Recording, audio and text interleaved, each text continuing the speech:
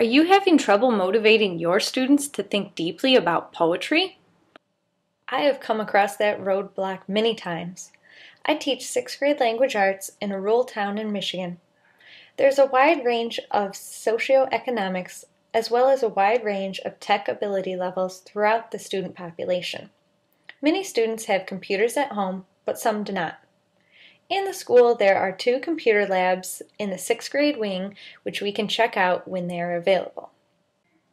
I have come up with a great way to engage my students in poetry while making it interesting and eye-catching. Here's an example. You're not fooling anybody, Bender. The next screw that falls out is going to be you. What was that? Eat my shorts. You just bought yourself another Saturday, mister. Crushed. You just bought one more right there. Would you like to have your students create moving type like this? After doing some research, I learned that most of the examples of moving type you can find on YouTube are done with Adobe After Effects.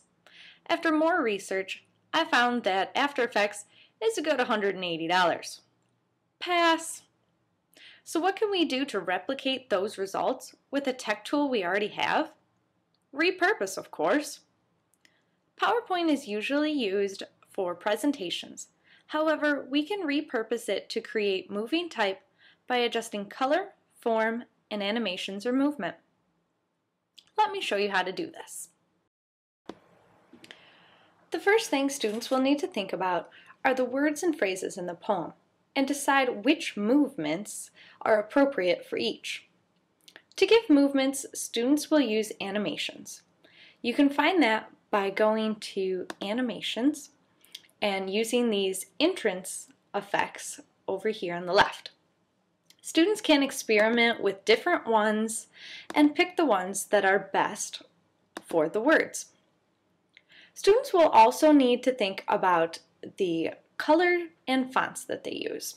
You find that by going home. Colors are over here, and then fonts are right up top. Students can add different text boxes by pressing the Insert Text right here. They can add different text boxes to one slide, or they can have multiple slides. For mine, I chose to do multiple slides, and I made a new slide for each phrase or line of the poem. You can see as I click through, it adds more and more words of the poem. What I did to make sure that all of the previous lines are exactly where they were in the first slide or the slide before it, I used copy and paste. So I clicked on the most recent slide, pressed Command C to copy it, clicked below that slide, and then Command V, which is paste, and that way I have exactly the same slides, and I don't need to worry about my placement of all of the words. I decided to break up this poem by lines because this is a free verse poem. I can talk about similar choices I made with animations.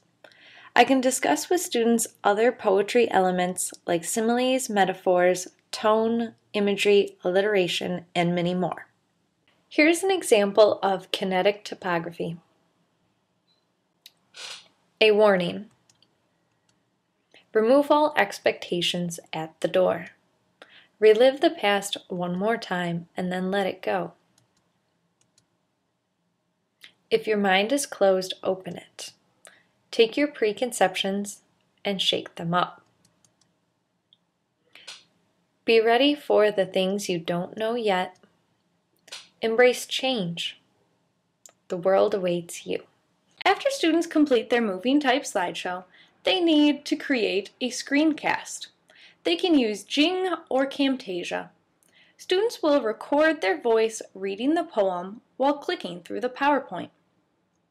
To take this activity to the next level, have your students create a director's cut edition, where they have to explain the behind-the-scenes thinking, like why they chose the movements and color they did.